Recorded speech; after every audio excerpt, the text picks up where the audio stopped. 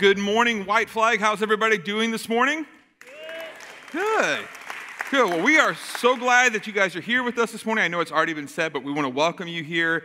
And if you're joining us online right now, thank you so much for logging in and being with us as well.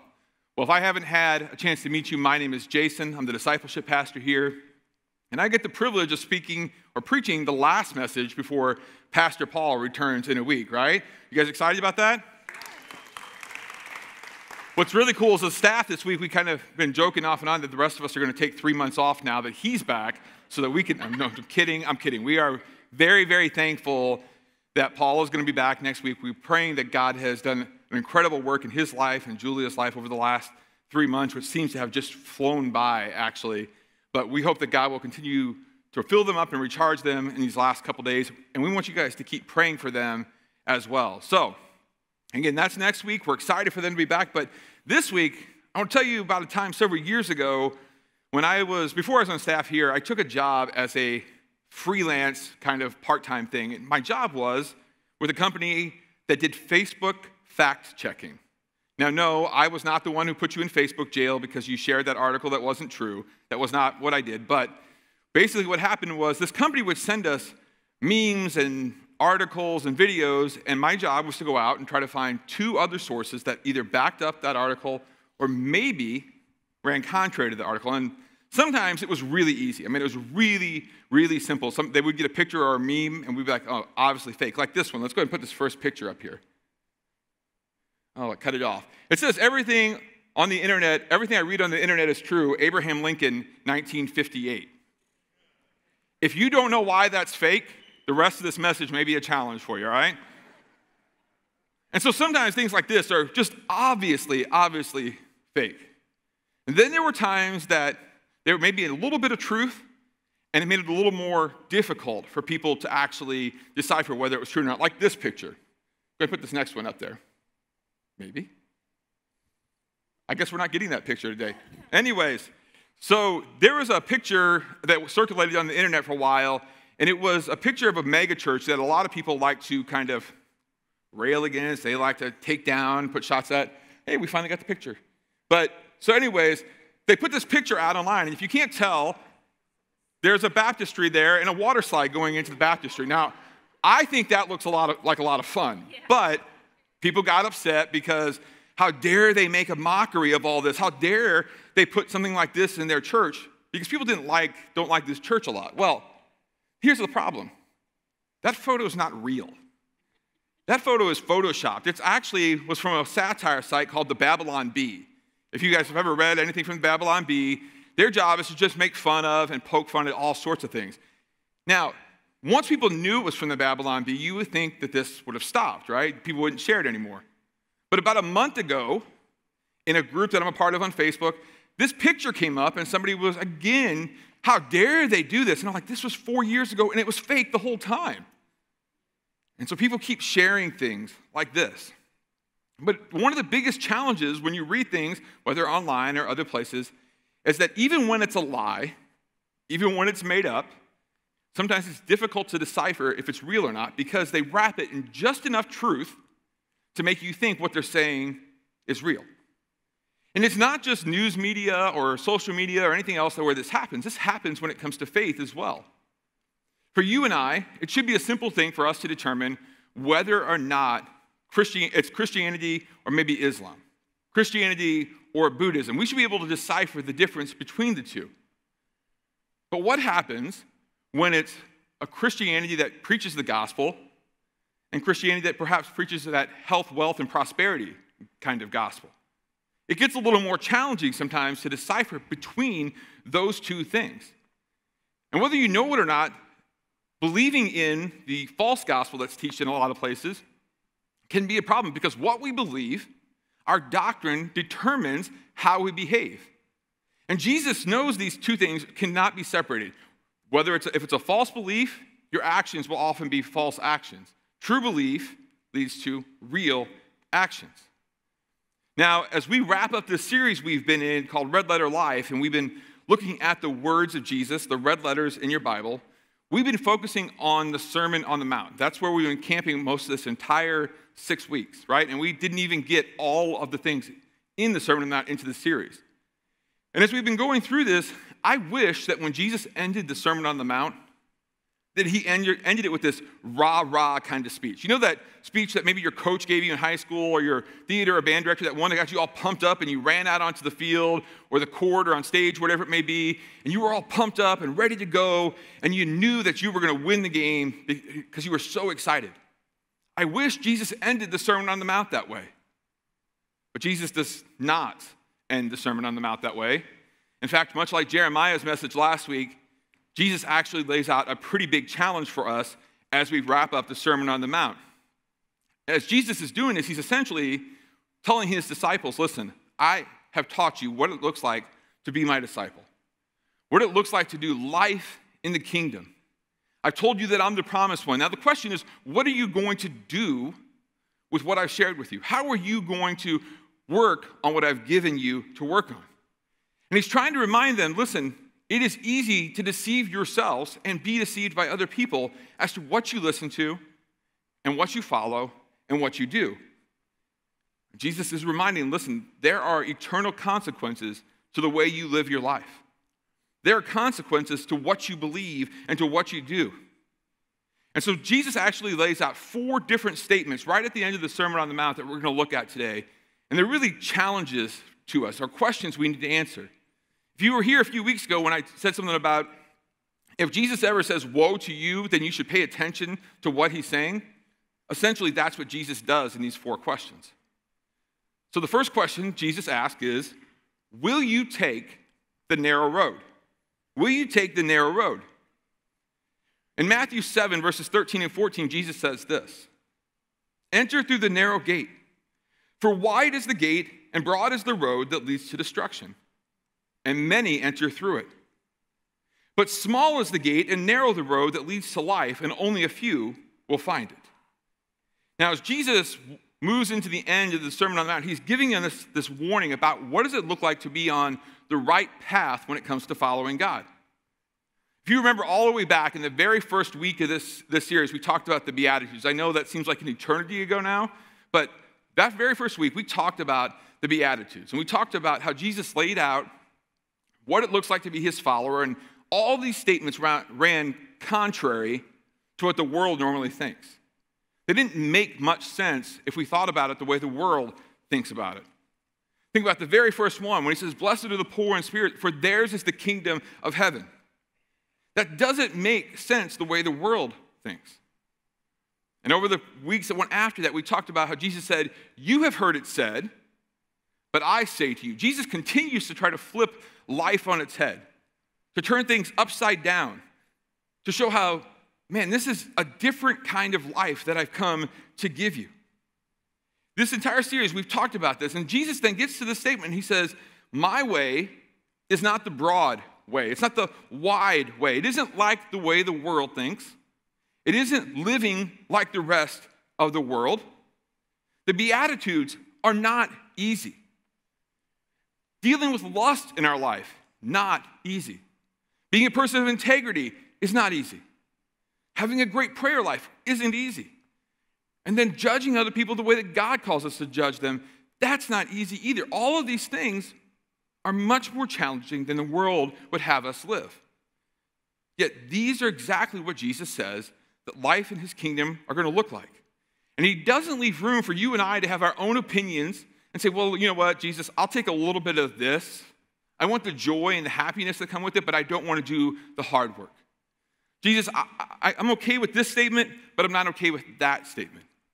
Jesus essentially says, listen, this is how it is all going to look. The way that you're going to follow me, man, it is a narrow path.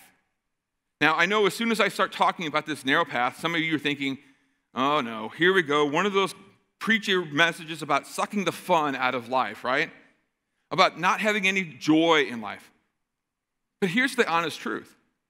I think the truth about all of this is the joy that we find in following Jesus and taking the narrow path is greater than the joy we find in the world, even if in the moment it doesn't really feel that way. In fact, Jesus actually says that anybody who follows him, man, they're going to receive so much more as a reward for following him than they could have ever experienced living like the world. Look at what Jesus says in Mark chapter 10, verses 29 and 30.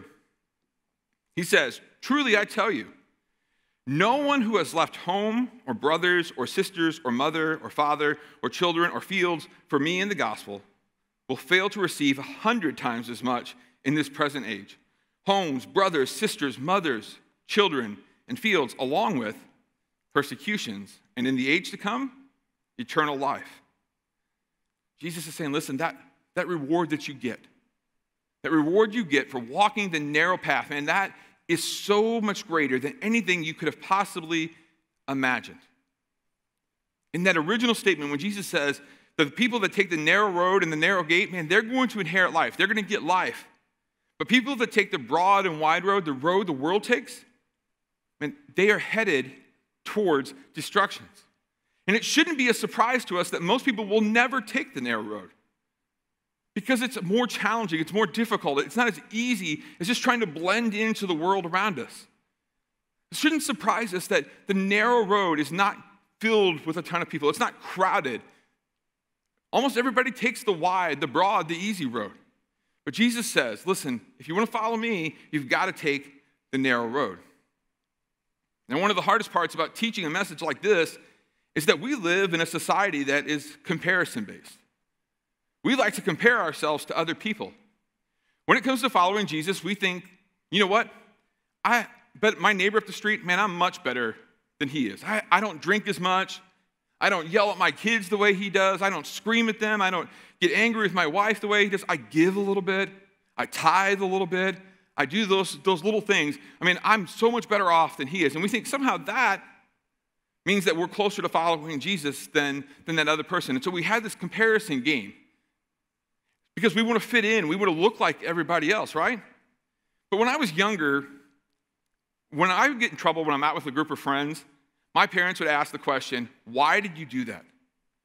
And my answer would be along this, well, because this person was doing it and I just wanted to fit in with them, and so I just went along with the crowd.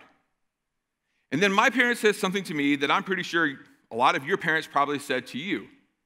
Well, if that person jumped off a bridge, would you jump off a bridge too?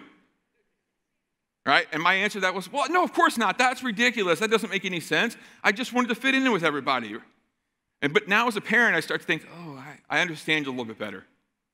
But Jesus, essentially, what he's saying is, listen, I'm showing you what this narrow path is. I'm showing you what it looks like to walk this narrow path. I don't care if everybody else takes that broad road, that wide road. Do you want to go to your death with them? Are you going to just do that because all your friends are doing that?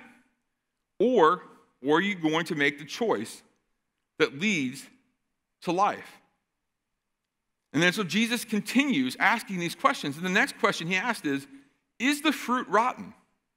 Is the fruit rotten? In Matthew 7, verses 15 through 20, he says, watch out for false prophets. They come to you in sheep's clothing, but inwardly they are ferocious wolves. By their fruit you will recognize them. Do people pick grapes from thorn bushes or figs from thistles? Likewise, every good tree that bears fruit, good fruit, but a bad tree bears bad fruit. A good tree cannot bear bad fruit, and a bad tree cannot bear good fruit. Every tree that does not bear good fruit is cut down and thrown into the fire. Thus, by their fruit, you will recognize them. Every time I read that passage, I think of the scene from The Princess Bride when the guy goes, you think, but I think, that he thought, that passage gets a little confusing right there. But anyways, one of the things about working in a church setting is that over the time, you follow other pastors and other ministries to see what they're doing, to see how the programs they're putting in place are working. How are they leading people to Christ? And so you start following some of these other churches, and you start watching what they're doing. You kind of admire them from afar.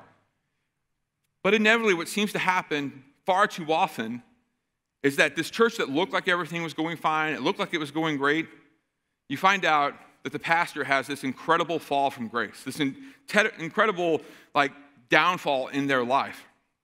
And you start to wonder, man, how does that happen? How does that public persona not match what's on the inside? How does it not look the same? But this isn't really a new phenomenon. In fact, Jesus, when he's teaching this message to his disciples, This is the exact same thing that's happening with the Pharisees. This is the thing that he sees going on in the Jewish culture in that time. The Pharisees looked like they had it all together, looked like they had it all figured out. But man, far too often, people were actually worried about their own control, their own pride, their own prestige, and less about actually leading people into a relationship or to a life with God.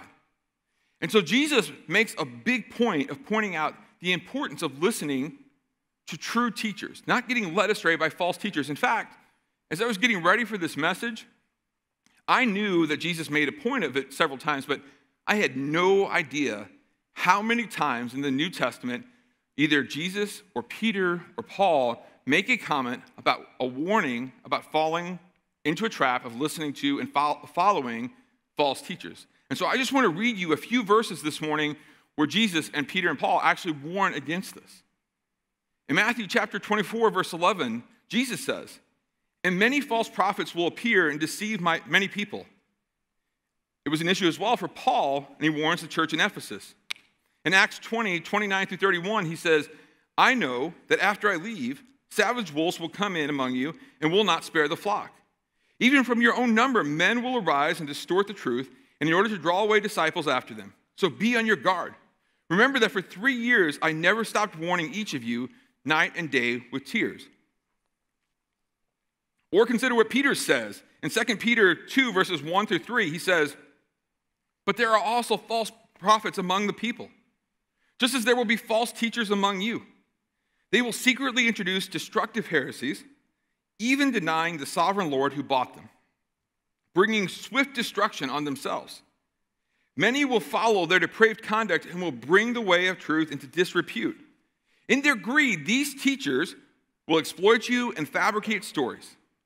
Their condemnation has long been hanging over them, and their destruction has not been sleeping."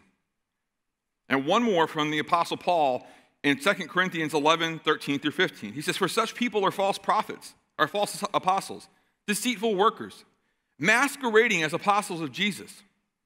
And no wonder, for Satan himself masquerades as an angel of light. It is not surprising then if his servants also masquerade as servants of righteousness. Their end will be what their actions deserve." So how do we discern, how do we know the difference between somebody who's teaching the actual gospel and somebody who's twisted it for their own benefit? Now let's be clear, I'm not talking about a pastor who makes a mistake and something they say once in a great while. Because here's the truth, all of us on staff, whether it's Paul, myself, Jeremiah, Titus, Steve, anybody who gets up here to teach a message, we do the very best we can to make sure we stay as true to the gospel as we possibly can. But I would promise if you asked any of us, at some point we'd probably say, at some point maybe we said something that maybe looking back we would have changed how we said it because maybe it didn't come out quite right, or maybe for whatever reason our view has changed. I'm not talking about those people. I'm talking about those teachers who do not actually teach the gospel at all. Now, I'm sure if you've been around Christian circles for a while, you can come up with a list of names. A list of names of people you think are false teachers, people that are leading people astray, and you can go down that road. And I know you'd love for me to just give you a list of those people, but I'm not going to. I'm not going to do that for one reason, one big reason, because in our culture, calling somebody a false teacher has become the Christian version of cancel culture, right? We were talking about this as a staff the other day where people like to throw out this label of false teacher. If you don't like a church or something, you don't like a particular pastor, oh, it must be a false teacher. Their church is growing faster than ours, and you don't understand why. Oh, they must be teaching that false gospel, not the real thing. They have a worship team that you don't like because people love their music. Oh, it must be false doctrine in that song. That can't be right. You have all these reasons we start going through and saying, listen, we don't like something about that church, so they must not be teaching the gospel. And so as Christians, we use that as a way to kind of put people down. And so I'm not going to list a list of names. But I want to give you some ideas of what you can do to determine whether who you're listening to or what you're reading is the actual gospel, is a good teacher, or is it maybe a false teacher? And Jesus is actually calling us to learn to discern the difference between the two. Several years ago when my youngest son was really, really, really little, like even as a baby, he hated carrots. Actually, he still hates carrots, but he hated carrots. And we would get the baby food, the blended up stuff that has carrots in it, and we'd put it in his mouth, and instantly, everywhere. Every single time. To the point, even as he got older, we would dice up carrots and put them in mashed potatoes. And we would put the mashed potatoes in his mouth, and he'd chew, and all of a sudden, at the end of that little bite, and he'd spit out all the pieces of the carrot. And I'm like, I don't know how you do that. So my wife tried even grinding up carrots and putting them in meatballs when we were eating like pasta or something. He took one bite, spit it back out. Oh, this has carrots in it. How do you even know? How do you know? I mean, he knew the second that there were carrots in something. He just absolutely hated them. And I tell you that story because as funny as that is, that's a picture of what Jesus wants us to do when it comes to listening to false teachers or false prophets. That when we take something in, we should immediately be like, no, that is not the gospel. That's not the truth. I'm not listening to what they say anymore. I won't put that in my mind. I won't dwell on that. And so how do we discern if a person is teaching the false gospel or not? Here's a couple things you can think of. Is the message they're teaching the narrow path? Is the message they're teaching the real narrow path? Or are they just teaching you can do whatever you want, whenever you want, and you can get away with it, it's fine? Are they teaching a poverty of spirit, a need and a dependence for God in your life? Is that teacher teaching a need for God's mercy?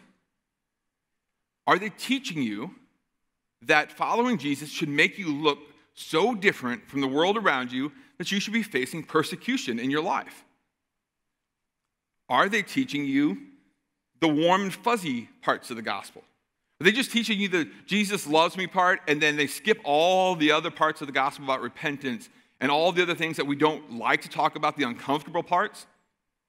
Does that teacher sound more like a self-help guru with a little bit of Bible literature thrown into it? Did you pick up a book where there's maybe 10 verses of scripture in the entire book, and it's really more, if you took those out, it would just sound like everything on the self-help shelf? Those are some ways you can start to think about, man, if that's what it sounds like, if that's what it looks like, then the red flags should start to go up about whether or not that person is a false teacher or not. But another way that we can determine whether or not somebody is a false teacher is exactly what Jesus says. Jesus actually says that you should know a false teacher by the fruit that they're producing. He talks about how one type of fruit can look like another from a distance, but when you get up close, man, it is totally, totally different. In fact, in Jesus' day, and even to this day to some extent, there's this bush that produces a grape-like fruit, but it's on a thorn bush. And from a distance, you would swear it's a grape until you got up and maybe you saw the plant it was on, and you would know, no, that's not a grape bush. That's not a grapevine. That's something else. And especially if you ever took a bite of it, you would know. And the same that goes with the fig that he was talking about. There's a thistle that produces a fruit that looks just like a fig. And again, from a distance, you would think, man, that's a fig. That's good. It's no problem. But the truth is, as soon as you saw it up close or you took a bite, you would know, and that's not real. Again, when it comes to those false teachers out there, those guys that are teaching a gospel that just isn't the truth, from a distance, they may look fine. But man, investigate a little deeper and you'll start to realize, man, whatever this is not the gospel. This is not following Jesus. And again, I'm not talking about pastors who make a mistake. Pastors are human. We make mistakes. We say things sometimes we wish we hadn't said. We're not perfect. But again, I'm talking about those guys who say one thing, but their life is in total rebellion to the gospel. That in reality, the way they're living looks nothing like what Jesus is calling us to live. I'm talking about those guys that are more concerned with power and money and influence, those type of things. That person that's more concerned about the attendance number in their church because of what it represents as far as prestige when they go to a conference and they're talking to some of their other buddies and like, well, our attendance is 5,000 people and our offering is this. And that's their motivating thing. They're so excited about that number. And again, there's nothing wrong with the big attendance. There's nothing wrong with any of that. It's when it becomes the motivation for your pride and your prestige instead of seeing that number as the number of people who are coming to know who Jesus is. You need to be on the lookout for those people that are more concerned about the money they're bringing in than they are the actual souls that are being saved. So Jesus warns us to be on the lookout for those type of people. Let me make a point that Jesus is, as he's talking with his disciples, I think is important for us. And that's this. And if you're looking for false teachers, I think you should be discerning about false teachers, but don't make it your goal in life to go out and hunt down every false teacher out there. Believe it or not, I know people, and I know there are multiple websites out there that will watch tons of messages, and they'll wait to find one sentence out of an entire message that they think a person is a false teacher for, and they try to make this big deal of it online, or they like to call out false teachers. Listen, you should be discerning. But Jesus did not call you to be the false teacher police for every other person out there. You be discerning. You teach others to be discerning. Teach them, the people that you're listening to or you're watching, to help them know who are better teachers to listen to and watch. And so Jesus, again, cautions us about false teachers, but then he jumps to the next question. Are you ready to listen? Are you ready to listen? Matthew 7, verses 21 through 23 says, "Not everyone who says to me, 'Lord, Lord,' will enter the kingdom of heaven, but only the one who does the will of my Father who is in heaven.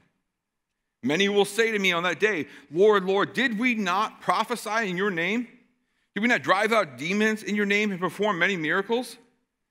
Then I will tell them plainly, 'I never knew you. Away from me, you evildoers.'" I remember as a kid, the very first time I heard that passage, I kind of went into a panic attack, thinking, how do I know?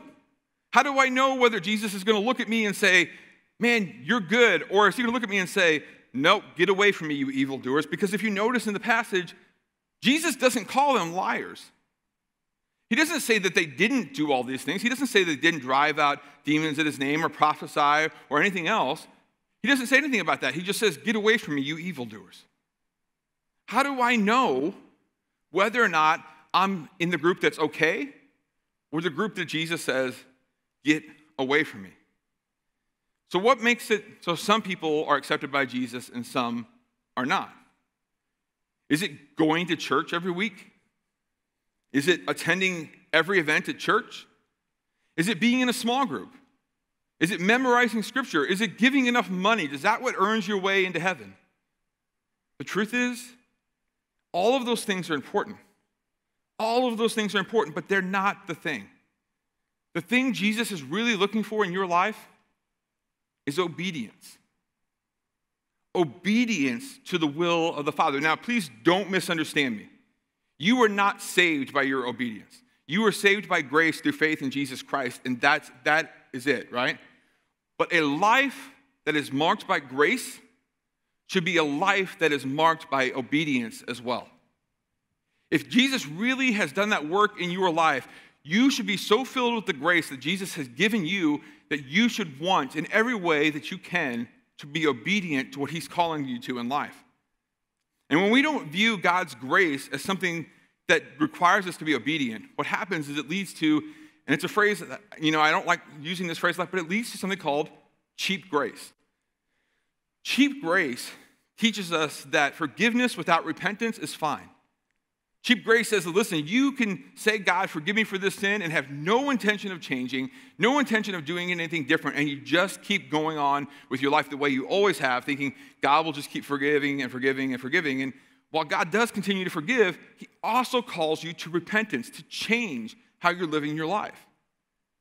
And when you don't think about that, when you don't do that, that is a cheap form of grace. Cheap grace also says that you can be a disciple without being obedient, which means you can get in the water, you can say the confession, and change nothing about your life and say that that's absolutely fine. But when you were marked by that grace, there should be a change that you were seeing in your life, that your life should look different from the moment you got out of the baptistry to the moment you're in now. Your life should have changed because of what God is doing in your life. Cheap grace says that God says you're going to be happy and you're going to have all the things you want all of your life, and that's how things will go, even though the gospel is plain that, man, we're going to have trouble in life.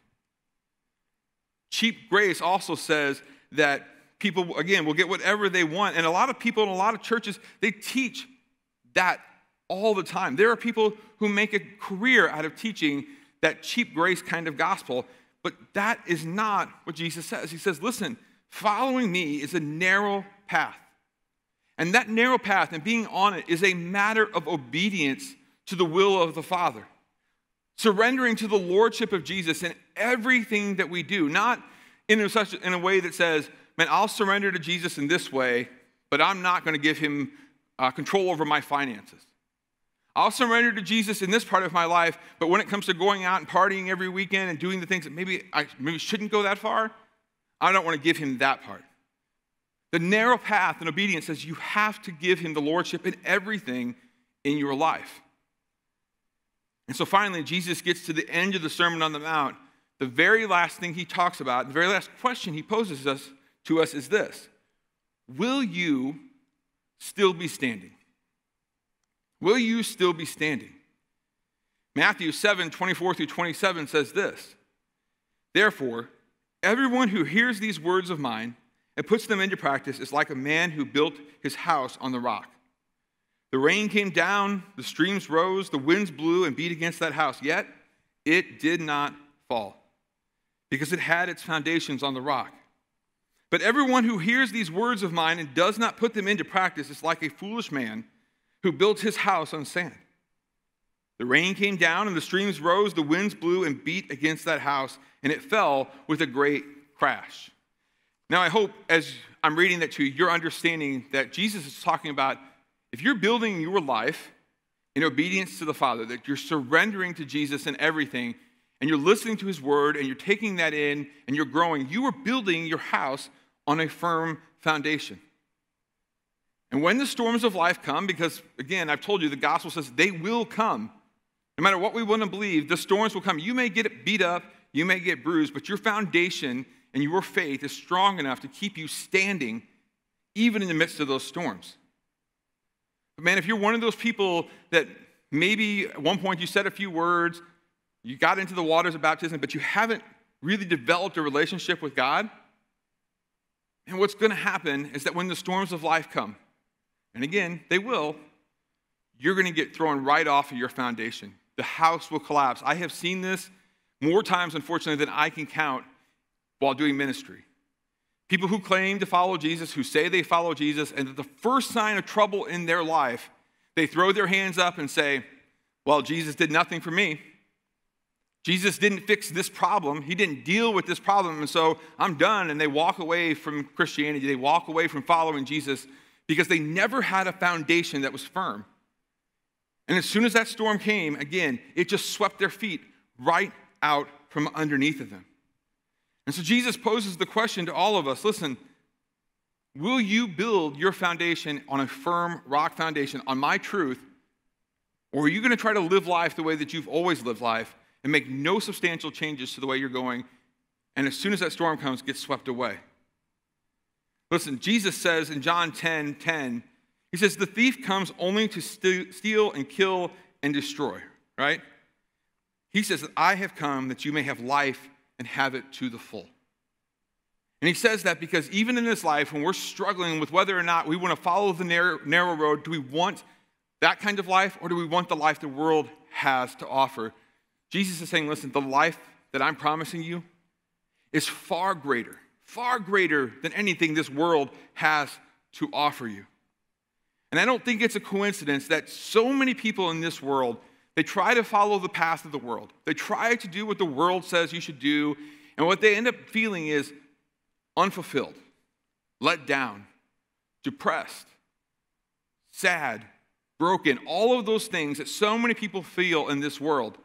I don't think it's a coincidence that they feel that, because that's not the life that Jesus intended. The way this world lives, this is not the life that Jesus intended. Jesus intended the life that is found at the end or on the path of the narrow road. And so he's encouraging you, listen, I know it's a challenge. I know it's tough. But man, take the narrow road.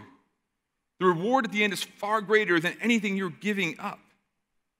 So how do we learn to be obedient right now? How do we learn to take some steps to learn to start being obedient to God right now? And these are simple things, and it's a short list. It's not this fully exhaustive list out there, but these are just a few things. First, start your day with prayer. Start your day with prayer. And I know that in the midst of everything going on, you may try to say, well, Do you know how busy I am in the morning? Do you know how hard it is in the morning to get everything going? And we can throw up all the excuses, but here's the thing. If your kids are virtual schooling right now, you better start your day with prayer because you're going to need it by the end of the day, right? All jokes aside, man, don't get out of bed for 3 to 5 minutes and just lay there and say, all right, God, help me with this day. Tell God what you know you already have on your plate going into the day and ask God to be with you each step of the way. Take that morning to surrender the day to God and say, listen, God, I don't know how I'll make it through this day without your help. But make it a point to start that way. Here's another thing. Pick a verse. Pick a verse out of the Bible, write it down on a 3x5 card or a piece of paper, and I mean like physically write it down. And I say that because I'm the person that would copy and paste it into something and then totally forget what I wrote. There's something about writing out that verse that helps you get that into your head. Well, pick that verse, whether it's every day or a couple of weeks, and dwell on that verse. Think about that verse throughout the day and ask God to speak to you about what he's wanting you to learn in the midst of that verse. Third, journal. And this is what I'm trying to get better at. Man, write down your prayers and your conversations, what you think God is trying to say to you in the midst of your time with God, your quiet time with God. And I tell you this because what happens when we don't journal is that God often will change things and God will answer the prayers, but sometimes it takes longer than we're willing to wait. And so we forget that we even ever prayed that prayer and don't remember that God has followed through, that God has come through. And so when you write it down in a journal, you can look back days, weeks, months, or years later and say, man, I cannot believe what God did over this course of time. I would have missed it if not for the fact that I got to look back and see that I prayed for that a year ago and God answered that prayer. So journal. It's a great way to start being obedient to God because you start seeing how faithful he is. Fourth, pray throughout your day. Yes, it's another prayer part of this. But don't just reserve your prayer time for morning, bedtime, and maybe the meals in between. Prayer is a constant conversation with God. That means, you get to work and you're like, man, I got to go have a conversation with this coworker. God, help me be with me so that you can guide me in what I need to say and how to say it. God, it's been a rough day. People have not been great at work, and man, I just need you to be with me. Your prayer doesn't have to be this 15 or 20-minute conversation every time. It can be one sentence. It can be one question to God. But continuously throughout the day, remind yourself to ask for God's help. Offer it up to God, because when you start to do that, you start to see how God has it under control. And the more you see how he has things under control, the more obedient you become to the Father. The fifth one, watch what you consume. And this is a big one. Watch, yes, the teachers, and maybe if you're listening to sermons or you're watching videos, watch what you consume in that way. Watch what you consume maybe on TV or through a movie. Yes, watch those things. But what I'm really talking about is we live in a day and age right now where at every turn, there's so much negativity and so much fighting and so much bickering with people. And when you get focused on looking at all those things on social media about how people are fighting back and forth, and you get this all in your head, you get so distracted with the fights and everything else that's going on in the world, it is virtually impossible for you to listen for God. So in other words, shut it down. Just if that is a distraction for you, just turn off the social media. Don't go on there. Don't engage in those conversations. Don't engage in the fighting and the bickering to the point that you lose focus on God. Instead, put your focus squarely on God and learn to trust that the rest of that, he has under control. It's not your issue to deal with. That's God's issue to deal with. Let him do that, and you focus on your relationship with God. And so over this last 6 weeks, man, we have looked at how Jesus laid out what does it look like to be his disciple? What does it look like to follow him? And as we wrap up this series, man, I hope you have seen the life that Jesus wants you to live. I hope you have seen the way that Jesus wants you to go about your life. And so I want to leave you with these two challenges. If you were baptized a long time ago, and you confessed your faith in Jesus, but your life is not significantly different than it was then, today's the day you say, God, I want to be obedient to you. And you immediately start to put into action things to help you be more obedient to his lordship. That you start to trust him more. So that your life continues to change the way he wants you to change. Second, if you would call yourself a Christian, but you've never made a decision to be baptized, today's the day that you should do that as well. Because how do you hope to be obedient to anything else God wants you to do when the very first thing Jesus says that you should be obedient to is to confess and then be baptized? It's the first thing he asks. So if you've never made that choice, but you call yourself a Christian, do not leave here without talking to one of our pastoral staff or coming down here to talk to me, and we will get that arranged for you right now. But that is a big step in what it means to be obedient to Christ. But for all of us, man, I hope you see that this red letter life that Jesus has laid out, and the joy that you can find there is well beyond anything this world has to offer. Let's pray. Heavenly Father, God, we just thank you for your Son.